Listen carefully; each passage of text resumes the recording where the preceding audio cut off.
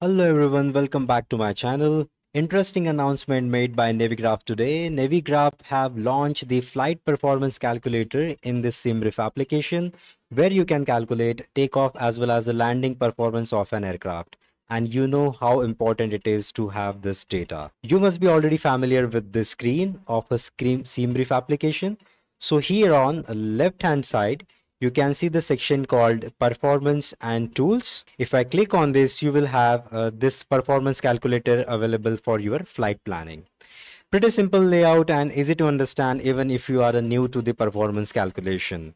Here you can populate the flight details of your last flight just by clicking here. Just for our demonstration, I will quickly create a flight plan and we will back on this screen again. So for our planning, I will just quickly select two random airports. So first one I will select is the Vector Alpha Bravo Bravo, which is Mumbai, and the second one I will select is Singapore Whiskey Sierra Sierra Sierra. So aircraft type for our today's flight will be A320 Neo, and the airframe which I'm going to select is my favorite fly-by-wire, and I'm pretty sure you might have already installed this in your flight simulator.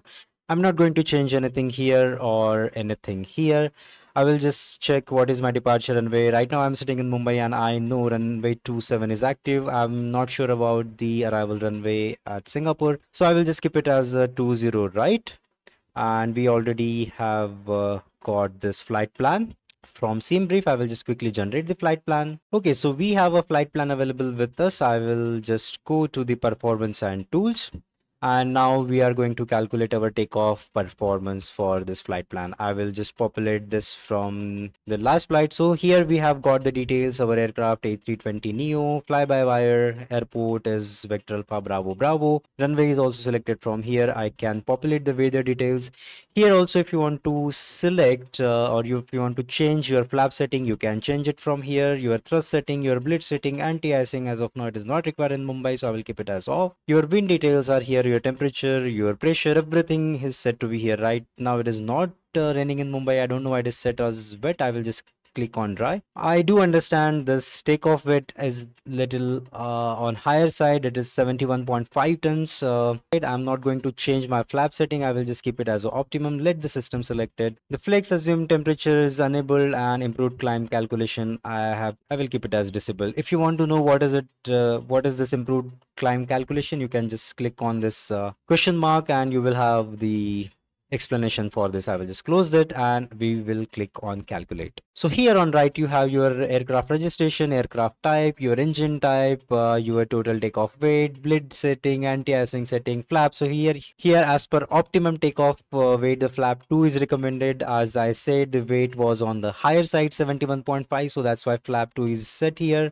Flex is set, assume temperature is 57. So you have your calculations available with you, your V1, VR and V2 speed. This is the basic information you have. So here you can see the graphical representation, I would say. So on right hand side you have your V1, VR and V2 speed, and then here at down you have a takeoff distance available, takeoff runway available, as well as what accelerated stop distance available and the landing distance available.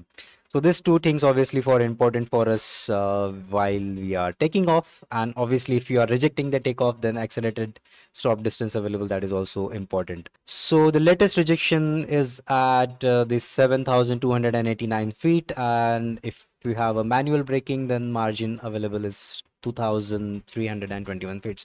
So these are the details which obviously you need to enter into the flight computers whenever you are taking off. So let's quickly go and see our landing performance. Again, all the details are populated here. You can obviously change as per your flight how it goes. You can modify, maybe this is possible that your landing weight can be higher or the lower than this. You can change that. Flap setting, obviously I will keep it as full as of now because of our weight. And brakes, I can set whatever you can. So you can set max, manual, auto, medium or auto low.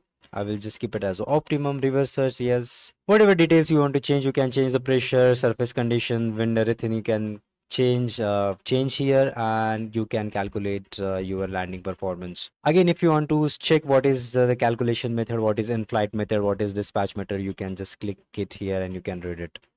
I'll just calculate this and I will have my landing performance calculation. So runway 20, right? So takeoff distance available, again, takeoff runway available. That is not important, but landing distance available becomes very important when it comes to a landing.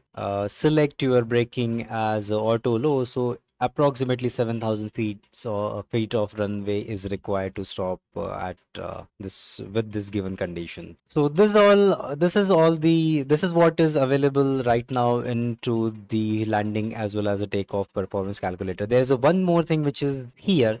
So if I wanted to see what are the routes available between the Mumbai and Singapore, I will just have to click the departure airport. What is my arrival airport? You can select whatever your aircraft type is. I will just click it jet. I will just select as a jet and just click on search. So you will have the flight plan available on WatchSim, SimBrief, and there might be a people who might have already flown using this flight plan. So all this around 10 routes are available with us. These are given suggested routes from the SimBrief database. So this is a very good tool given by the Navigraph for the hardcore Seamers, and I'm pretty sure I'm going to use this for my upcoming flights. And if you want to try it, please install SimBrief and then give it a try. And no need to go to those websites now where we have to visit to calculate the flight performance. Thank you so much, Navigraph, and thanks all for watching this video. If you have any questions, please do let me know. Thanks for your support. Have a nice day. Take care. Jai Hind. Bye bye.